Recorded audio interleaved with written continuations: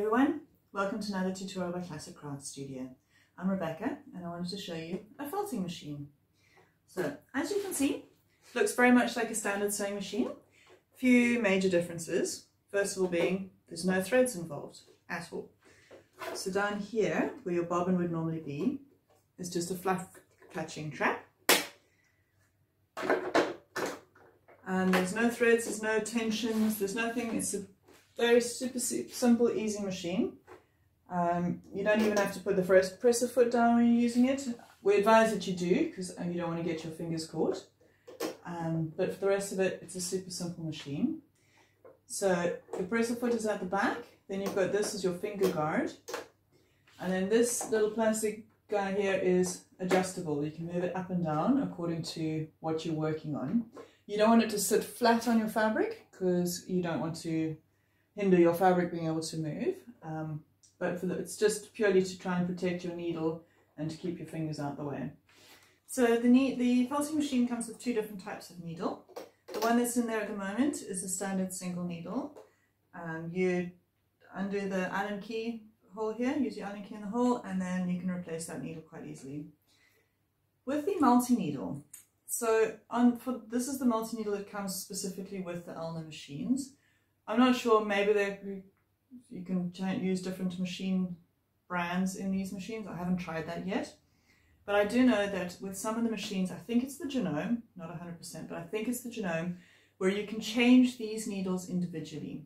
Whereas with the needles that come with the Elna machine, you can't. So when a needle snaps, and they do unfortunately snap quite easily, especially when you're first learning how to use the machine, because you've got to get the tempo right in terms of how fast you move your fabric and how fast you're sewing, because they're quite brittle, these needles. So when one does snap, you have to then take a pair of pliers and snap it again right up at the top near the base, and then you can carry on using it. And I continue to use mine until all of the needles have snapped, and then replace it. Yeah, so there's just one thing to know, that these needles are different according to the different machines.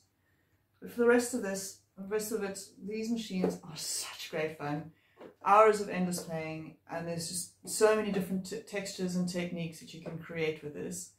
Like I said before, it doesn't do 3D, big 3D. You can do little flowers and that sort of thing, but for the rest of it, it's great fun. So I've just done a little example project just to give you a basic idea of what it looks like when the machine is operating and how it behaves with the fabrics. Right, hope you enjoy. So we'll start with showing you something that's already crocheted.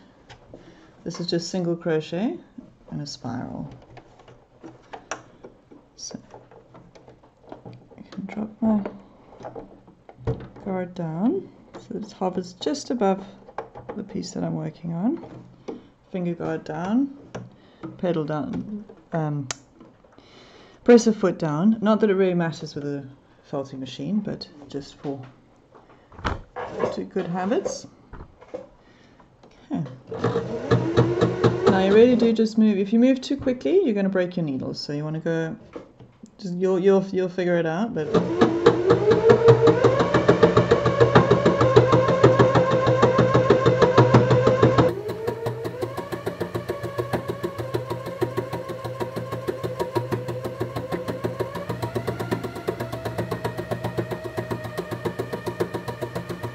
So there's the portion that I've felted, and there's the portion that's not felted yet. So it's only very subtle at the beginning, probably more obvious from the back. So that's the felted part. Okay.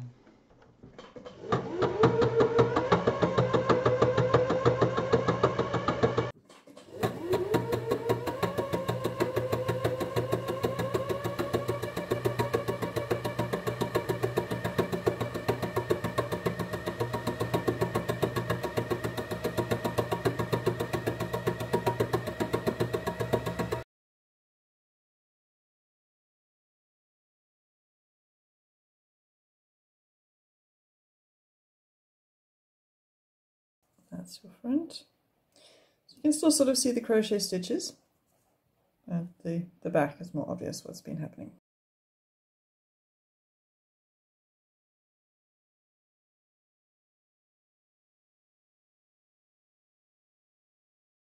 felting on fabric. So you don't want to use any kind of backing. You want the fabric not to be too tightly woven. Like I wouldn't try this on a silk or something like that. Stick to a nice open weave cotton, or I'll show you just now on a piece of denim also works. So I've got my fabric in my embroidery hoop, as I would for machine embroidery. So the fabric is going to lie flat against the machine plate. Okay, put it in there, get my finger guard out the way, just raise that and make sure the needle's at the highest. Okay, now I'm just going to stitch on some arbitrary pieces of fabric so you can see the different effects that it has. We're going to start with a piece of organza ribbon, like so.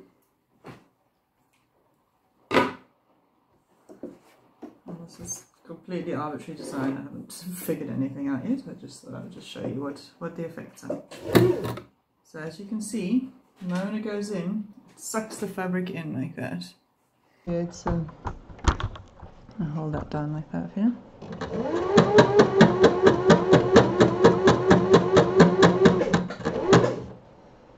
Okay, so it's quite a dramatic effect on the organza ribbon. And that's with the 5 needles. Then I'll show you on just a normal piece of artificial satin ribbon. Similar thing.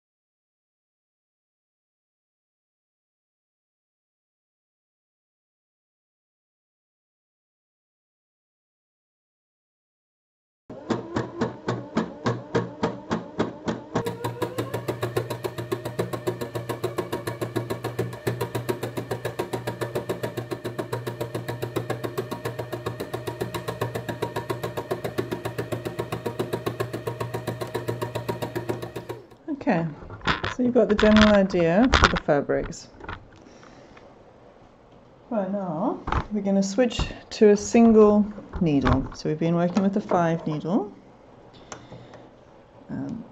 So bring out my single needle. I'll show you the single piece of very nylon, very artificial yarn that I bought in a charity shop. Came in a mixed bag. For ages it sat in my studio. I didn't really know what to do with it because it's not really the kind of yarn I normally work with. Then when I bought this machine, I suddenly knew why I had this yarn in my life. So, single needle, and we're going to be felting onto the strand there. Okay.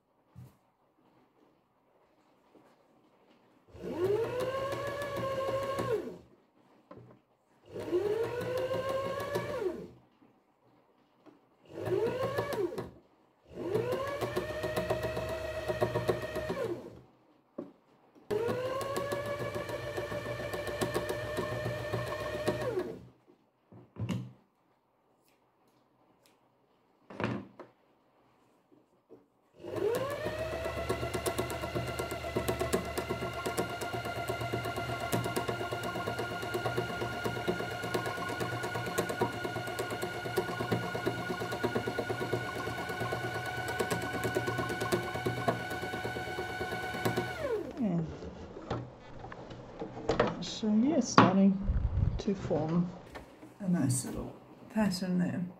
Oh, we can continue. So I'm going to show you, we've gone through satin, we've gone through some organza ribbon, some satin ribbon, some taffeta. Now I'm going to take ordinary roving that one would use for normal felting. Gosh, this rain's getting really heavy now, I hope you can still hear me. Right, so we're just going to make ourselves a bit of a strand there to work with. Okay, and then you can start felting that into your, just lower this a little bit easier to see.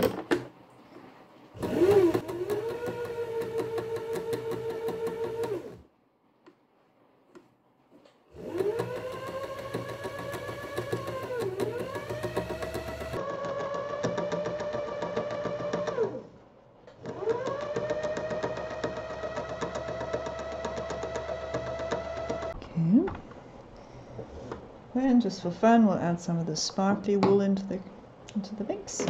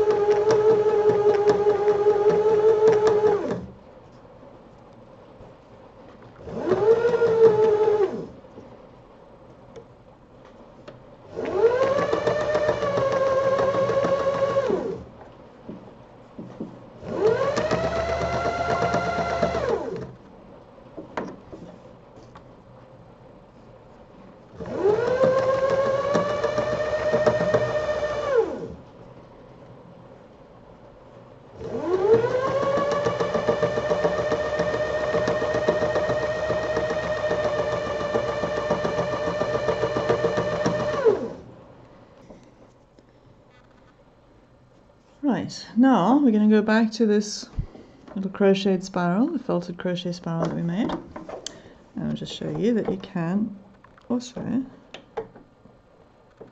attach things like this to your fabric.